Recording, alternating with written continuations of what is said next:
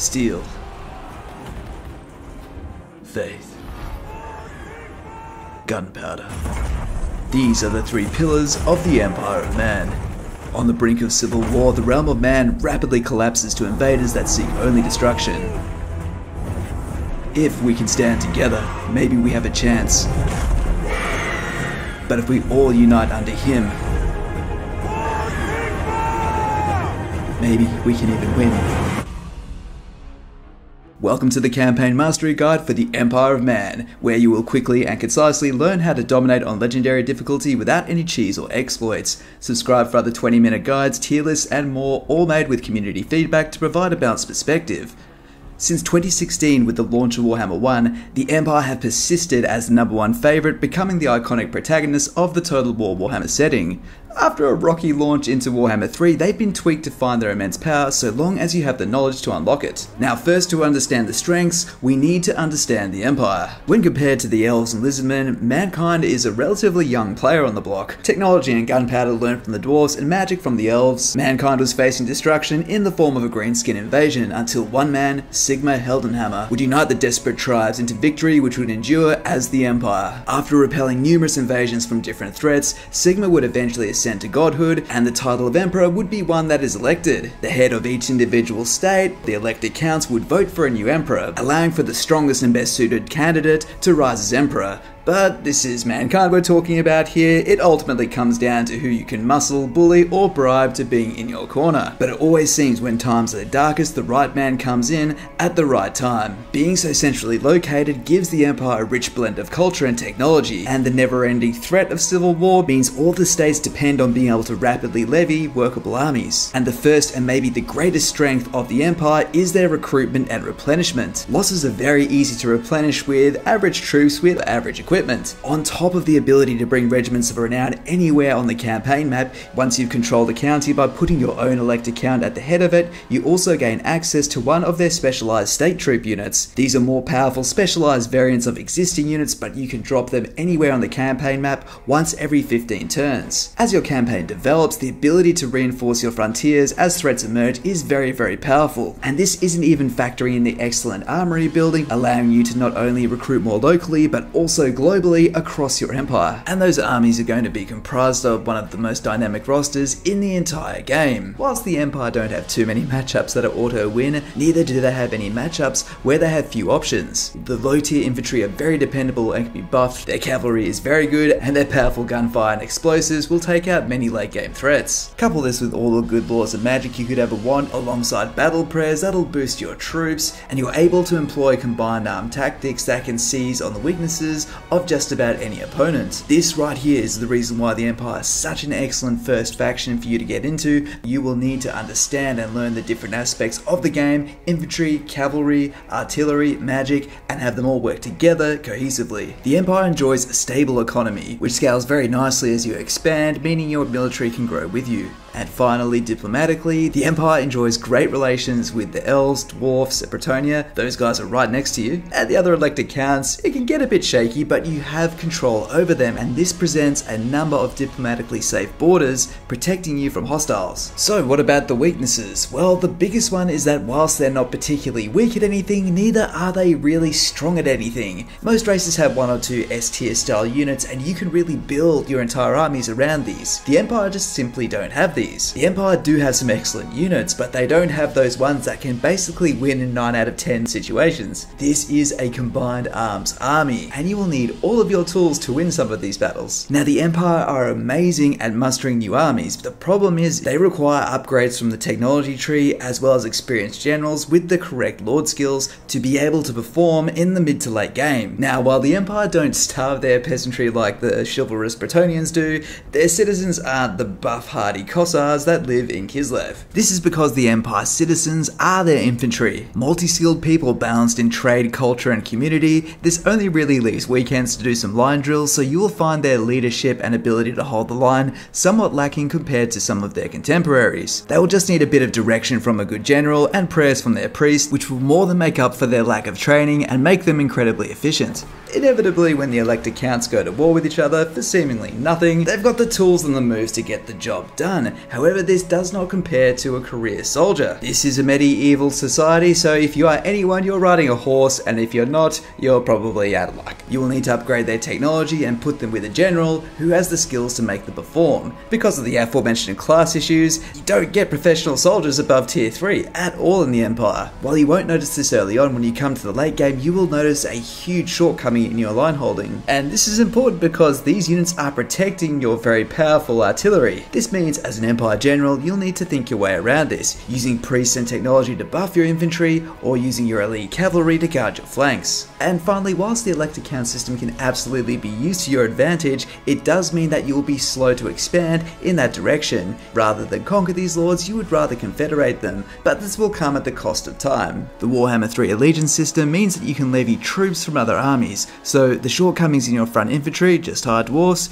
If you need mobile units, get some flying cavalry from Bretonnia. If you're interested in playing as the Empire but don't want to be anywhere near the Heartland, you can go as Markus Wulfhart on an expedition thwarting giant lizards and doing the old pastime of desperately requesting reinforcements and very slowly getting them. He specialises in archers and has his own racially diverse special friends group. Much closer to the main Empire but also in a precarious situation is Volkmar the Grim. Specialising in priests and flagellants, he goes around tracking down powerful tombs, trying to get a hold of them before the undead do. If you own the DLC, you can confederate both of these guys and vice versa, but now let's go to the mainland of the Empire. If you're looking for a more challenging start in the Empire lands, you can choose Balthasar Gelt, the Supreme Patriarch of the College of Magic. Masked from the scars of prior experiments gone wrong, his faction specialises in artillery and wizards. A godly master of the law of metal, he can dissolve enemy armor into fairy floss and can be easily confederated by most other Elector Counts, meaning he's more suitable for an experienced Empire player because he starts on the front right next to the vampire menace. Instead, the best recommendation is to start your campaign as the man elected emperor by the other counts, Emperor Karl Franz. Since debuting in 2016, he has persisted as the most popular character in the Warhammer universe, boasting the charisma of Dwayne Johnson and the jawline of Henry Cavill. His grand appeal is derived from the fact he's never been too overly exposed, whilst allowing the player to roleplay as the hero mankind sorely needs against insurmountable odds. His home county of Reikland is a rich and excellent starting province, and in his right hand is the weapon this entire franchise is named after, once wielded by Sigmar himself. His faction is adept at diplomacy and logistics, and his own personal specialty, leaning menacingly over tables to make the ladies swoon. His most underrated ability is to recover and replenish troops in neutral territory. In the following section, we'll go over the geopolitical mastery required to really dominate this campaign, but first we're going to go through the tech tree in my regular order from tier 1 up to tier 5 to tell the story of your campaign. Just a quick reminder guys, if you are enjoying the video, please consider liking and subscribing, it really helps out. Ask any question in the comments, I answer everything, and if you'd like to talk strategy, feel free to join the Discord. Cheers. As for non-legendary lord choices, you have the Huntsman General, and you should only ever hire him in a crisis situation. Hiring one of them, as well as the basic archer unit, is an excellent crisis army to fill out a garrison, which typically lacks ranged units. This is the only time I ever use Huntsman Generals or the basic archer unit. Instead, invest your time in an Empire General or an Arch-Lector. The General can fly on a Royal Griffin, able to fly in and duel the enemy, whereas the Arch-Lector is an excellent buffer of troops with his prayers, which also stack with the regular priest hero. So at tier 1, make sure you are only a couple of provinces away from a barracks, because the basic swordsman is such a step up off the basic spearman. Now if you played Warhammer 2, the ranged meta is nowhere near as dominant as it previously was. People that have trouble with the Empire are usually doing one key mistake, and that is they are not investing in their infantry. They will need training, discipline and research to get to where they need to be. I cannot insist enough that your first research should be these 3 infantry upgrades. Doing this will increase their leadership, armor and melee defense, all of which will help them hold the line that much better.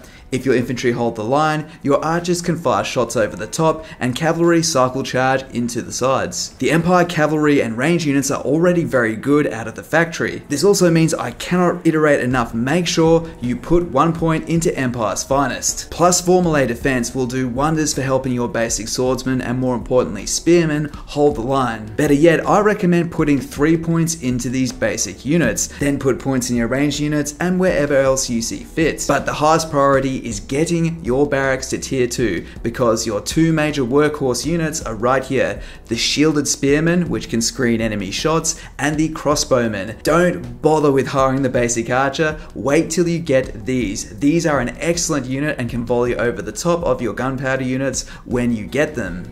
The Empire shields are a little bit lacking, only bronze shields blocking a third of what comes their way, but this is still a third less dead troops than otherwise would be, so this is incredibly important. The spear is anti-large and will fend away enemy large units, although later in the campaign you may need halberdiers to fill this void. Honestly, your crossbows will be able to handle anything at this stage of the game. You can support them with a couple of free company militia or Pistoleer cavalry. You only need 2 of either of these units, but they can add a bit of extra tactical flexibility, but just be mindful that these pistols don't have armor piercing. But the good news is, once you upgrade to tier 3, you will have access to the handgunner, one of the most iconic units in the Empire roster. It's not the best gunpowder unit in the entire game, but it is so affordable and so easy to levy so many of them. Having just a couple of these will really help you put the beastmen away, but to take out Festus and any Chaos Warriors, having between 4 and 8 will really help get the job done. You particularly want handgunners before you take on the vampires, because their characters are so tough. Gunning them down with focused handgun fire is one of the best ways to achieve this. If those slimy regenerating vampires keep on running away, then use the net of Ammontok to keep them in place and then shred them with your muskets. This is done by the law of life, so tier 3 is the power tier for the Empire because you gain access to and can increase your cap of wizards, most notably the Light Wizard.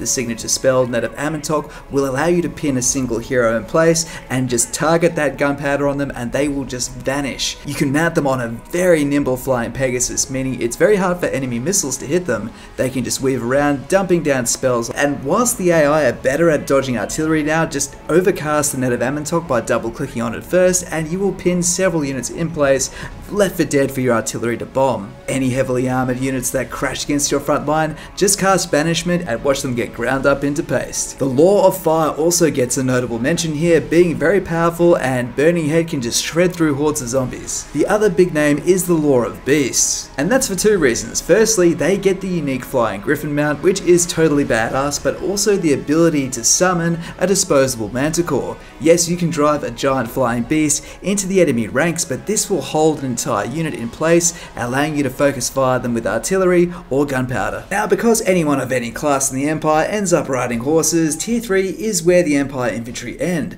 The best you'll see is the Empire greatswords, and they've actually got some good armor on them and can hit quite decently. Still, they don't have any shields, so whilst you can bring these guys, you will often find yourself hiring shielded spearmen instead. Do not be fooled, this cashed up man of arms looks cool, but he will really struggle against elite tier 4 and tier 5 enemy infantry. Missiles are a better way of dealing with infantry, and yes, you'll take some losses, but the good thing is you can replenish them with the Warrior Priest, one of their most iconic heroes. Any losses you do take, they can increase the replenishment drastically, so having 1 or 2 of these guys in your armies is almost an auto-include just for that, but more importantly, when you deploy them, hover over their abilities and you will see the 35-meter radius around them. Try to have a unit on each side of these guys. This will give them percentage buffs from all damage and get a great increase in their melee attack, allowing them to hit so much harder.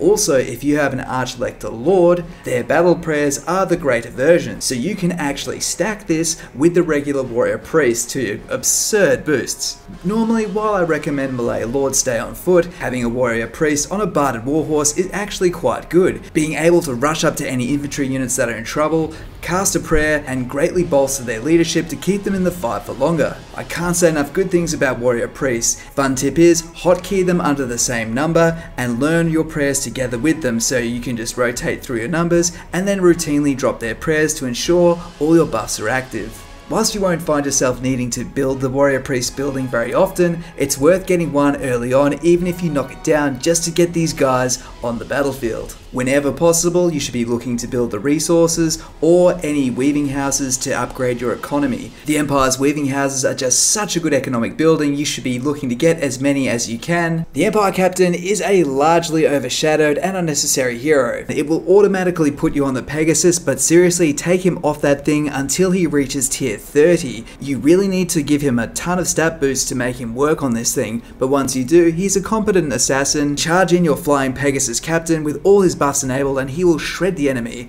However, what this army really needs is line holders, desperately. The captain does get the excellent passive hold the line. This is something you should get on every captain in general, providing invaluable melee defense and leadership to the front lines. Unfortunately, the final hero, the Witch Hunter, isn't much use. Using a sword and a flintlock pistol, it does excellent armor piercing damage, but it's not the line holder you so sorely need. However, they are very useful on the campaign map, able to block enemy armies from retreating or advancing, as well as being assassins. It's worth noting here that there are a plethora of excellent Empire followers. Many of these do excellent buffs like increasing campaign movement, and you can get these simply by winning battles in many cases. Make sure you turn off your research at the start of your turn, so when you rank up you get a chance to get the research follower and switch your research back on before you end your turn. But even on your scouting heroes like the Witch Hunter, you can load them up full of public order or corruption followers, allowing you to rapidly stabilize new conquests. While having 1 or 2 Empire Knights on your flanks will provide some invaluable hammer and anvil, around tier 4 is when you will start to see them taper off. At this point you'll want to replace them with the vaunted Demigryph Knights,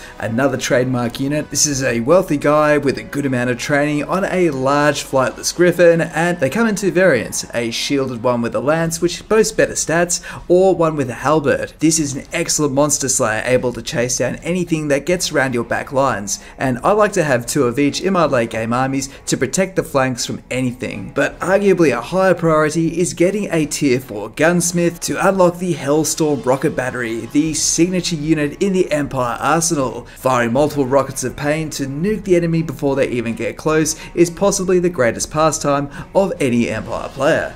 Now, whilst the AI has improved and they are more likely to dodge the rockets, just ensure that you have these units stretched out in the widest line possible. They will definitely mess up something, and you'll see reports of people saying you should spam these. You honestly only need 2 even in your late game armies. But 2 of these is absolutely mandatory because they will nuke even the most heavily armoured infantry before they ever get close. Around this time you should have several provinces leveled up to tier 3. This is the point where you should start looking at building armories once you've covered all the economic bases. As you expand, you'll find new fronts, uncover new enemies, and being able to quickly levy an army is very powerful. The armory building achieves this because it increases local recruitment, but most importantly increases global recruitment +1, which is your ticket to being able to levy strong armies in the late game. Ensure you build a gunpowder factory in every single capital, because every 10th building will reduce the global recruitment time by 1. The Empire logistics will allow you to recruit large armies late game by globally recruiting your handgunners and shielded spears,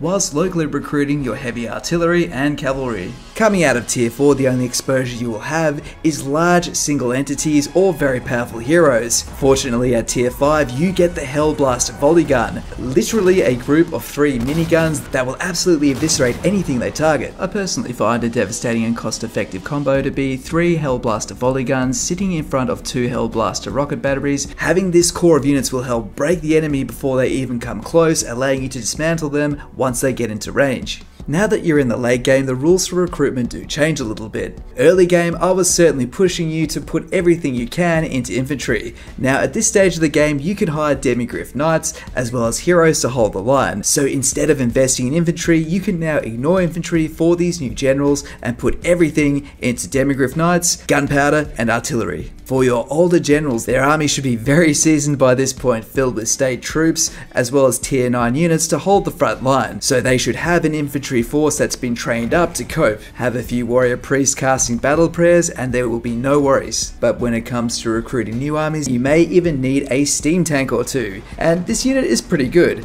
Be careful because it is fearless, it will stay there until it falls apart, but man, it will hold the line very reliably, allowing your gunpowder to do the trick. You only need 2, maybe 3 of these, but if you are going to bring them, invest in the Lord skills because you can make them even harder to crack. So just in case you haven't cottoned on to the main theme here, the Empire units require a good general with good support units and a good overall formation to really make them punch and reward you richly for doing so. By far the most complicated mechanic is the Elector Counts mechanic, and we're going to dive into that now. Now this mechanic is somewhat controversial, but I'm going to argue here that it is in fact a strength for the Empire Empire. In Warhammer 3, every race is now slower at confederating, whereas the Empire confederate using Imperial authority, meaning they haven't been slowed at all by this shift in the meta. The Imperial authority system does mean it is slow to acquire other Elector Counts, but also this means that they can't declare war with you, and you can prevent them from declaring war with each other, and that is very strong. So many other races have useless factions that will just infight or be uncoordinated. This gives you a lot of control, and no one else will confederate them, so you're not trying to race against any other Elector Counts.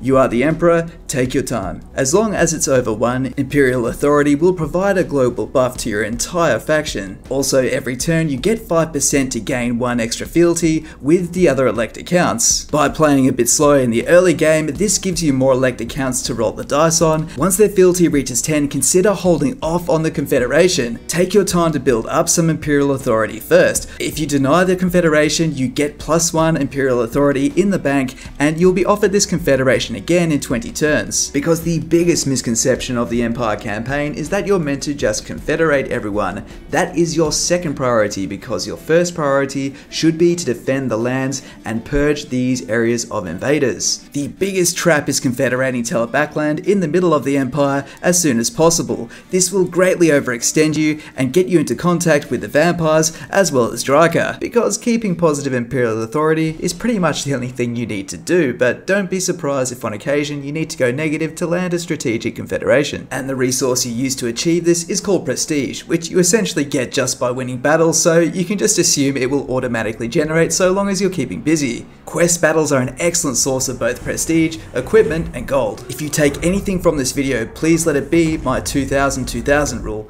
At the end of any turn, make sure you have at least 2000 gold or 2000 prestige. You'll typically want to spend all of your gold on buildings and military, so try to make it the 2000 prestige that you have. If you have no gold or prestige to deal with these encounters, it can actually cost you, but if you do have prestige or do have gold, you can purchase Imperial authority, and this is the best way of obtaining Imperial authority. Now, spending the odd amount of prestige on the other counts to help secure those trade deals isn't a bad idea, but try to maintain 2000 prestige. Often it's just a case of spending 500 prestige and you will send a group of mercenaries over to help out said count, and you get to keep all the loot. It's win-win. Needless to say, it makes the most sense to back the counts that are nearest to you, because you'll want to confederate them first, as well as the fact the ones on the far eastern end are most likely to get wiped out anyway. Just forget that they exist. Now, if an Empire faction gets completely wiped out, you will take a -1 hit to your Imperial authority. Make peace with the fact Hochland, Ostermark, and Ostland, those 3 eastern provinces, are going down, and you will take that hit.